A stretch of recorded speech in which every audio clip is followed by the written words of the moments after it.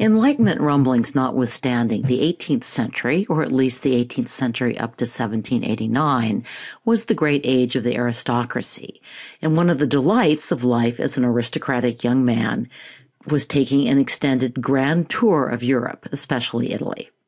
As these wealthy young Europeans flooded into Italy, they, like all tourists, hunted for souvenirs to bring home. This busy and jumbled painting was commissioned by a young French nobleman who's shown circled in red, looking at a guidebook, maybe with some of his traveling buddies. I trust you recognize the works I've circled in blue, yellow, and green. Starting in 1748, the Bourbon Kingdom of Naples began sponsoring excavations of the ruins of Pompeii and Herculaneum. This isn't an especially famous painting, but it shows the excavations at around this time. And here's a modern photo, but it gives you a sense of why visitors found these ruins so compelling. Artists who had been traveling to Italy for inspiration since the Renaissance, but now they scurried to meet a growing demand for paintings and engravings of Roman ruins. There was serious money to be made with this kind of print. Remember Pompeian wall paintings? These were uncovered in the late 18th century, and they set off a wave of imitation. So here you see another Pompeian fresco on the left, and on the right, one of our required neoclassical works by David. And here's a late 18th century drawing room in an English aristocrat's country home, redecorated in the popular Pompeian style. British pottery entrepreneur Josiah Wedgwood, remember he was a major patron of Joseph Wright of Derby, sold thousands of classically inspired pottery pieces. So the page on the right is an advertisement for his bas-relief ware with classical symbols. And here you see a famous British neoclassical country home. So what's the most obvious Roman model for this work? Ah, yes, our old friend, the Pantheon. But we're skipping an intermediate step, a work that used to be a College Board favorite, but, you guessed it, has dropped off the list. However, I can't believe they mean it, since it's impossible to talk about Monticello, which is a required work, without considering the model that it and the Chiswick House you just saw were both based on. Palladio's Via Rotonda. Note the date. We're back in the High Renaissance, and we're actually back in Venice, or at least the countryside near Venice. So here's what Wikipedia has to say.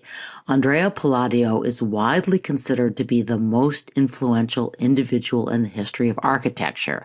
Now, that may be one of those where somebody should make a correction, but it's a pretty strong statement. The entry continues. All of his buildings are located in what was the Venetian Republic, but his teachings summarized in the architectural treatise, The Four Books of Architecture, gained him wide recognition, but not, and this is a McConnell addendum, a place on the list. As you can see from this country villa, probably his most famous building, Palladio's architectural style employed symmetry, mathematical perspective, and elements of classical temple architecture, such as, well, we see a pediment, that's the triangle, remember, an entablature, a dome, and even sculptures on the roof. Go Etruscans. Palladian designs proved especially popular in England and in the American colonies and then the new Republic of the United States. It's easy enough to see the appeal of this elegance to the English aristocracy. They didn't tend to go for Baroque with the same enthusiasm as French aristocrats. But what would you guess was the appeal in America? Well, the leaders of the new nation, when designing their own homes and even more when designing public buildings, were looking for an architecture that echoed the traditions of the Roman Republic. They actually valued the Roman Republic more than what they saw as the rather unruly Athenian direct democracy. And of course, they wanted to convey the seriousness and staying power of the American governmental experiment, and they wanted to be fashionable and they wanted to be beautiful. So here's the rotunda that Thomas Jefferson designed for the University of Virginia. Little shades of the Pantheon, right? How about the U.S. Capitol? Note that like the Villa Rotonda, it includes a dome rising above a temple facade with a pediment and Corinthian columns. Also, like the Villa Rotonda, the Capitol was set on a hill overlooking the surrounding countryside, which, in the case of Washington, D.C., was basically a malarial river swamp. And now we get to our required work, which is the home of Thomas Jefferson, the home that Jefferson designed and built for himself, also on a hill. Not like most plantation homes by a river. Monticello is actually Italian for little hill. Another shout out to Palladio and Italy. I found this on the Monticello website. I thought it was interesting. Jefferson was a self-taught architect, and his main textbook was, as you might have guessed, Palladio's book on architecture. But here's a rough sketch he made when he began building the house, and actually a decade after he began building the house in 1768. It started essentially as a one-room cabin. But what's missing at this point in the design? There's no dome yet. In 1784, Jefferson left Virginia for Paris, where he served as the new United States minister to France. During that time, he avidly studied European culture. He visited Roman ruins in the south of France, including the Maison Carrée. Do you remember that one? He sent home books, seeds and plants, statues and architectural drawings, scientific instruments, and notebooks filled with ideas. When Jefferson returned to the United States in 1789, he embarked on a major remodeling that included a dome-shaped room on the third floor, skylights, and round windows. The house was finally completed in 1809.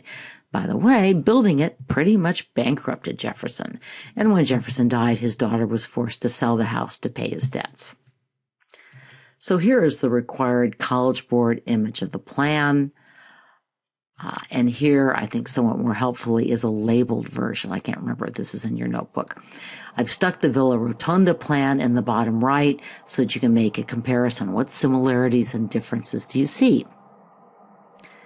Well, Jefferson's building is not designed around a circular room, and it's not as perfectly symmetrical, partly because it was added onto in stages. Still, the plan is geometric. It's rational and orderly in the neoclassical style. Neoclassical sculpture likewise harkened back to classical times, especially the tradition of the veristic Roman portrait bust. I've put our required work on the far right there. These were designed to portray their subjects as embodiments of age, wisdom, and public virtue. And again, it suited the spirit of the revolutionary times and of the new republic.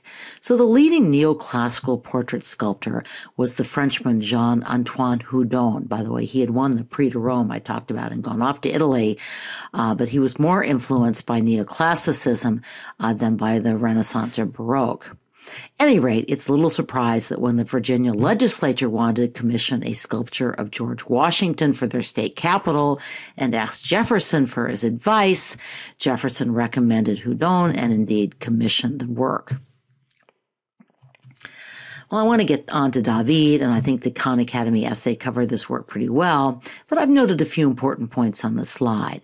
Fasces got a bad name when Mussolini and then Hitler adopted them as symbols, but they stood for the idea in the Roman Republic that even thin rods became strong when they were bound together in unity, which was an appropriate image for the new 13 states as well as for the citizens of the Roman Republic. George Washington quite consciously modeled himself on the Roman general Cincinnatus, who after winning a victory famously refused to stay on as dictator, but instead returned to his farm. I just note that Cincinnatus was also famous for opposing efforts to give more political power to the plebeians or non-noble Romans, so maybe he wasn't always an ideal democratic model, but it's a good story, and it has a fascinating basis in fact. I used to tell my AP government students that one of the most important events in U.S. history was the Newburgh Conspiracy, and they would all stare at me with blank faces, since usually it didn't show up in the AP U.S. history curriculum. And actually, there's good reason for that. It's a conspiracy that didn't go anywhere. But here's what happened. During the unruly days of the Articles of Confederation, a group of Army officers approached George Washington and asked him if he wouldn't be willing to become dictator, rather like the Roman Republic republic would ask leading citizens, often generals, to be dictators in times of crisis. Washington refused. He was appalled by the idea, but it inspired him to invite a few leading citizens to a dinner party at his home, where he suggested that maybe we needed a new and better constitution and we needed it fast. Washington went on to preside over the Constitutional Convention and, of course, to serve as our first president. Sometimes the most important events of history are events that don't happen. I also found it was interesting that Houdon was not willing to make his sculpture simply from a portrait by Charles Willson Peale, but insisted on coming to Washington and taking an actual plaster cast. And people at the time were amazed at how much this actually looked like Washington. So we have every reason to assume that, in fact, it did. The bust you see here was made from the same plaster cast by Houdon.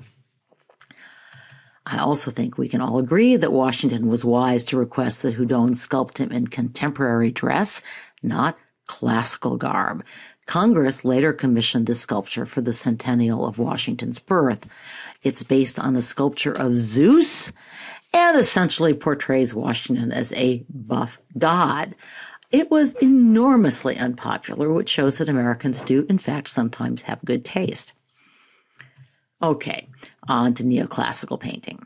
As you saw earlier from David's painting of the death of Socrates, neoclassical painting reflected the era's fascination with the ancient world, and it also represented a return to emphasis on line, Poussin temporarily beating out Rubens. And you see that here. But neoclassical art is especially important for its political content.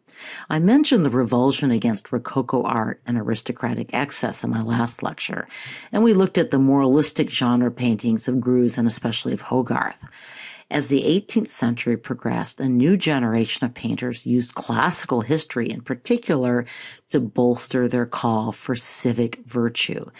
This is a painting by one of the century's leading women painters, and she portrays the mother of a group of sons who would grow up to lead a democratic revolt against Rome's aristocrats, the Gracchus.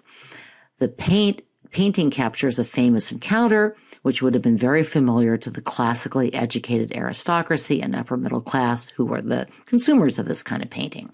So Cornelia was a wife of a Roman patrician. This is the time of the Roman Republic. She was walking down the street with her children. She came across a woman with a jewelry box who asked Cornelia, "Where are your jewels?" If her husband was so successful, why wasn't she wearing any bling? Cornelia replied to the woman by gesturing to her children, "They are my jewels." And Cornelia then told the woman that it was her job to raise her boys to be great men like their father. So here we have just the opposite of that bejeweled and adulterous French aristocratic woman who ran Parisian salons and bared her butt to the world. The emphasis on self-sacrifice and civic virtue pervades neoclassical painting. It makes it didactic, D-I-D-A-C-T-I-C, a word that will appear on your test. It means designed to teach. It sometimes also makes it rather heavy-handed. I feel often that in neoclassical paintings are trying a little too hard to make a point, but that's a personal prejudice. Of course, also, shades of Rousseau. This was a gal who knew her place, home and hearth all the way. Here we have what is probably the most famous neoclassical painting, and once again, I have no complaints of the College Board that this is the David painting that's on the list. The Horatii are three brothers who have vowed to settle a dispute between two cities by engaging in combat with three citizens of a rival city. Note the manly, determined brothers being offered swords by their father, and the contrast with their weepy sisters. So, how does the artist use line to reinforce his message? Well, notice the men are all straight lines and sharp angles. The women are soft and curved. Remember, these are the folks who kicked women out of the French Academy of Painting. I'm going to let my favorite art history commentator, Simon Schama, favorite along with Sister Wendy, talk about this painting and about David. Schama wrote what many consider to be the best historical analysis of the French Revolution, at least available in English. And the entire video is an excellent and dramatic introduction to this important era. That's probably not enough to sell the whole video to you, but I always try. The introductory part, which I'm skipping, by the way, notes that David was first trained by a distant relative, Francois Boucher. Remember, he was the guy who painted all those rosy rear ends. Okay, I don't know how much time you... Oops, sorry, I skipped something. We've already seen another of David's famous scenes of civic virtue and sacrifice. Just wanted to remind you of it. You should see parallels to the Oath of Horatii. This could very easily show up as an attribution question. Okay, I don't know how much time you have left, but I'm hoping you have time for this 3-minute clip about the start of the French Revolution. I'm going to close here. In my next lecture, we'll look at how idealism gave birth to bloodshed and then warfare, and that with that dark turn of history, we also enter a new art historical period, Romanticism.